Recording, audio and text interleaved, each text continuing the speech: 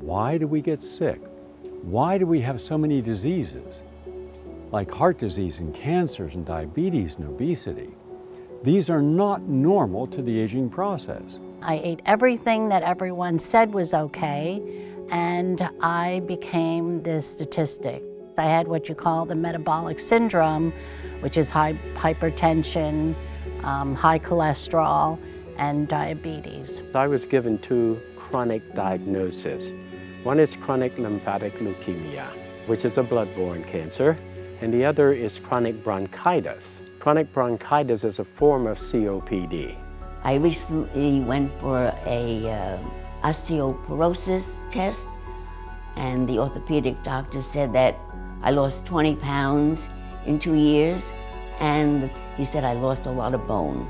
There are hundreds of thousands of scientists around the world who are doing research on aging, but more often than not, the vast majority are researching stem cells.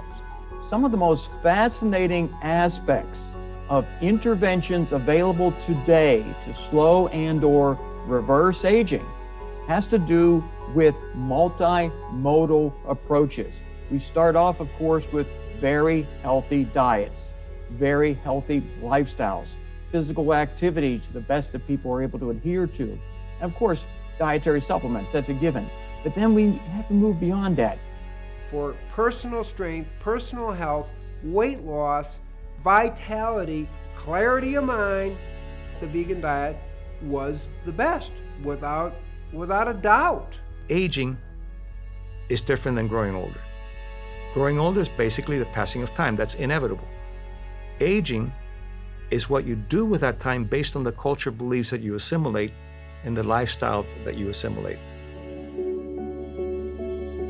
Can we, with all that we're doing, can we actually change the DNA?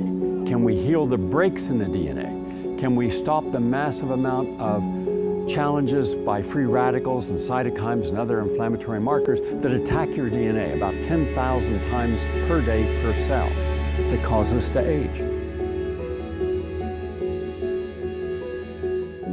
Remember, we're not racing, we're not competing. We're just allowing ourselves to be open to our own potential.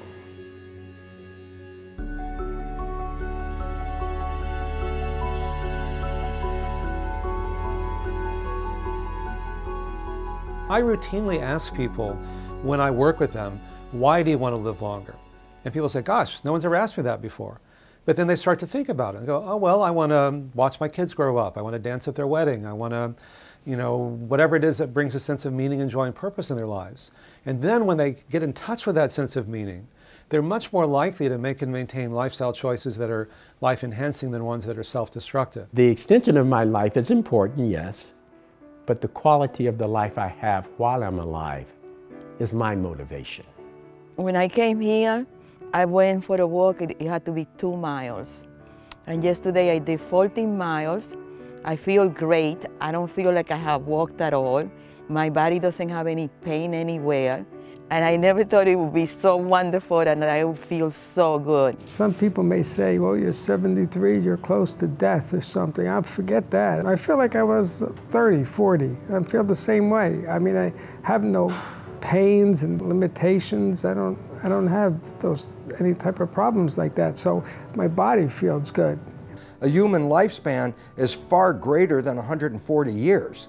The problem is, it's our lifestyle and our cultural beliefs that are shortening our lifespan at this moment. My blood sugar levels was fasting at about 189.